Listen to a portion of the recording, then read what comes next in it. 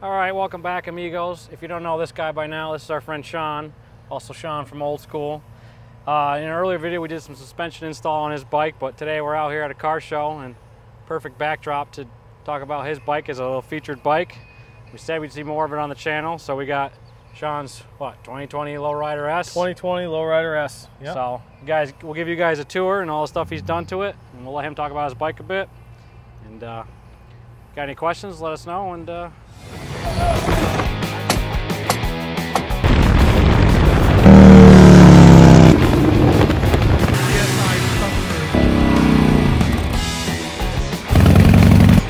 right, we're out here.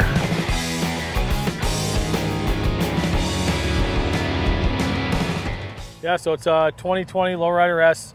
This is on the new Softail platform after they obviously discontinued the Dyna Lowrider S.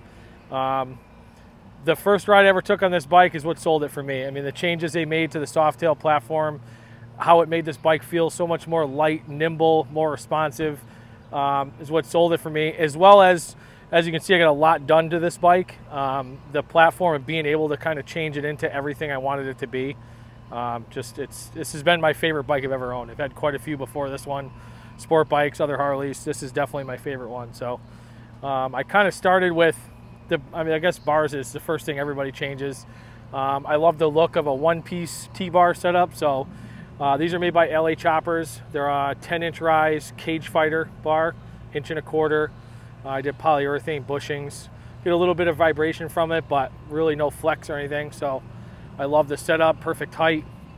I did Lucky Speed Shop shorty levers, which is kind of something I figured out from having a sport bike, Ducati, prior to this one, that I really liked the 2-finger clutch and brake. Once I figured out that they made them for Harleys, I had to have them. This is a Dominion Collection mirrors from Harley Davidson, kind of sleek, low profile. This quarter fairing is Harley's quarter fairing. You can buy at any Harley dealership. I don't know the part number offhand, but this is just their standard new style Harley Davidson quarter fairing. I did change the windshield though. There is one company that makes a taller windscreen for this. It comes with about a 9-inch, I think. It's almost flush with the fairing itself. This one's made by Denton Performance Design. That's a 12-inch height. He does everything from a 9-inch all the way up to a 16. So if you've got a quarter fairing and you're looking for a taller windscreen for it, Denton Performance Design. Awesome customer service, phenomenal product, easy to talk to. I've literally talked to the guy on the phone before, the owner of the company. Awesome guy. In that, I did a Moon's MC fly eye headlight, and in order to do that on these bikes, you do have to change the bucket and the trim ring and all that. Factory headlight has just the heat sink on the back of it. You don't get a headlight bucket or anything, so it's a Moon's MC bracket on the force brace across there, their black headlight bucket and trim ring. Easy bolt on. It was super simple to do and fits perfect.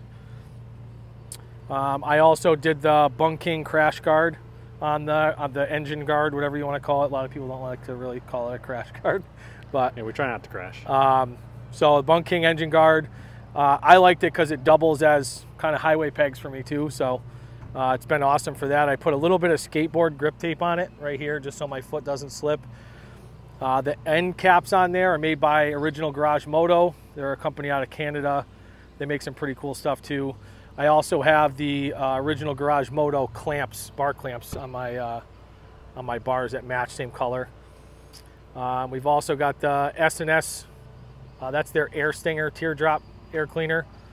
I like kind of the retro look to it, but having the Air Stinger center spot in it really kind of opens it up to bring a lot more air into. Another neat little piece I did down here, you can kind of barely see, is made by Green Brothers Designs. This is their brake bone.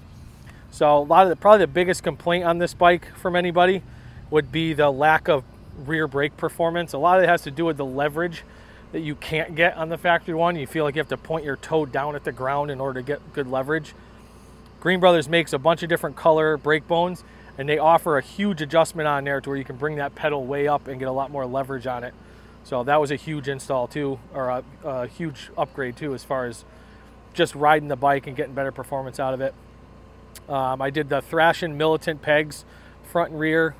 I actually went through probably 6 different sets of pegs, just combination of being indecisive and trying out some different stuff. I even tried a set of mini floorboards on there, but for the type of riding I like to do and the fact that I'm still kind of doing some hooligan shit, it doesn't really let you roll your foot forward at all if you got mini floorboards, so those went pretty quick. So far, I love the Thrash and Pegs. They're lightweight. They give you all the ground clearance, and they're not too aggressive to where you can't move your foot around at all, but they keep your foot planted. The exhaust I did is, that's their newer style Bassani Ripper. I did in stainless. I chose not to run the heat shields on there because I like the open welds, and you can actually see the nice golden color. So sounds awesome, not too loud or raspy, but definitely got a real good bark to it. I am running a Harley Screaming Eagle Street Pro tuner right now. I do intend on very soon actually doing a full cam chest setup. I'm going to run a Power Vision, but for the time being, I'm just running the Harley Street tuner. That'll be a big difference. Yeah, huge difference in power. I mean, in order to get real power out of these M8 motors, you really need to do something beyond a Harley cam. I'm actually thinking of doing... Whoa, what are you trying to say? I'm actually thinking of doing Wood Performance. They have a new cam out. They're making the WM8, the 22X cams. And they've got a couple different versions now, but I just recently found they do a 22XD. They call it their hooligan cam. Supposedly, it's the highest lift, most aggressive lope you can get using a stock valve train. So that paired with a Power Vision tuner, we're looking to get somewhere between 125, 130 horse. About 140 foot-pounds of torque, so that should wake her up quite a bit. She's sitting about 95 wheel horse right now, so that should wake it up quite a bit. Still not too bad. Yeah, right? Something, a little small part that I did on here that I really didn't expect to see any kind of change out of, but was surprised by, was the fueling vented oil dipstick. I did it because, you know, obviously a lot of people talk about having some sort of a vent in the crankcase of these M8 engines is just beneficial in itself. One of the things I noticed I was real surprised by, once I did that, these bikes inherently have, everybody calls it rev hang. You're sitting still, idling, and you just give it a quick rev, it kind of wants to hang on the RPMs before it comes back down. When I did that vented oil dipstick, it got rid of that completely. So it's a lot snappier throttle response, no more rev hang. Doesn't seem to be obviously any kind of a performance gain, but that alone made the bike feel like it rode differently. So having a snappier throttle response and no rev hang just made it sound better to me anyways. More fun to ride. This is also probably the 5th seat that I've run on this bike. Ultimately, this is a seat I wanted the entire time. This is a Lucky Dave seat for the 2018 and up Softail Lowriders. That's their custom gold stitching. And I ultimately wanted this one right from the get-go, but they're almost impossible to get a hold of. They're always sold out. You got to get on a wait list. So while I was waiting for the one that I had on order, which ended up being about 7.5 months, I rode a Saddleman Step Up. I rode a LaPera Kickflip. Actually had a couple different Saddleman Step Ups. And although I did like them, this is hands down my favorite seat I've had. I wouldn't go back to any of the other ones I had. You get kind of a combination of a Saddleman Step Up and that's like the Saddleman San Diego Customs.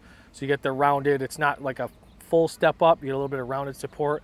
So a little bit softer than a step up, and I feel like the gel core in this one is just more comfortable overall. I mean, I rode this all the way to Lake George, New York and back, had my fiance on the back, and she was actually 8 months pregnant at the time. No complaints on either one of us. So comfortable ride, highly recommend the Lucky Dave seat if you're looking for a seat that looks hot on the bike, it's comfortable.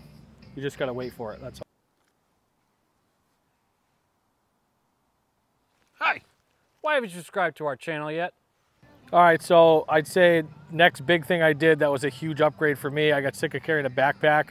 Love the bike, love the options for saddlebags for this, and I like the looks of these the best. These are the Leather Pros. I got a killer deal on them because these are the V2. They make a V3 now that has a little bit better quick disconnect that mounts on the strut, but I've had absolutely no issues with this. This is their easy mount saddlebag.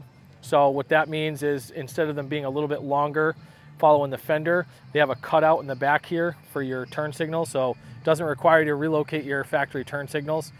There's tons of space in these things.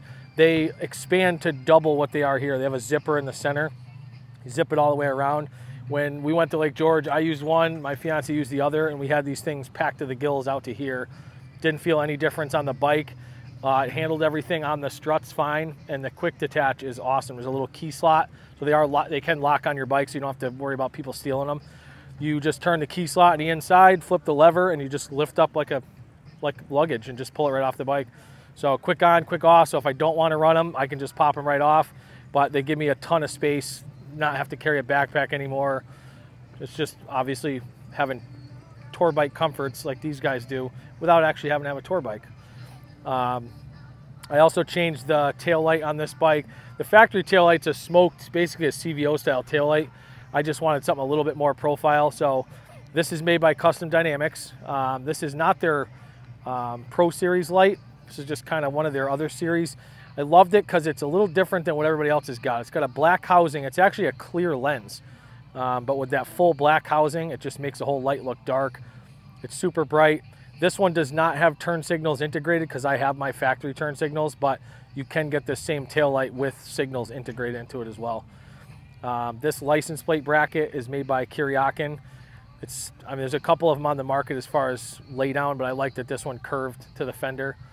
Not too much money either. You can pick one up for like 80, 90 bucks. So that was also one of the first things I think I did to it, because the big billboard license plate holder on these things is terrible. Turn signals that I'm running, both front and rear, are made by Rogue Rider Industries. Again, I like them because they have a black background to them. So they're not a silver circuit board that shows through. And they have their own turn signal lenses too that are a little different than what you can get from Harley. They're darker. Because their lights are so bright, you can run that darker lens and still get full vision out of them. So those are pretty awesome too. Rogue Rider Industries. This is just a standard quick detach Harley Davidson sissy bar. This is their low height. They do have one taller than this, but it's quick detach, just literally two things, and it pulls up straight off, pops right on. So another thing that's nice to be able to just pop on and off. I love the quick detach stuff. Some little smaller things, little details they've done here and there.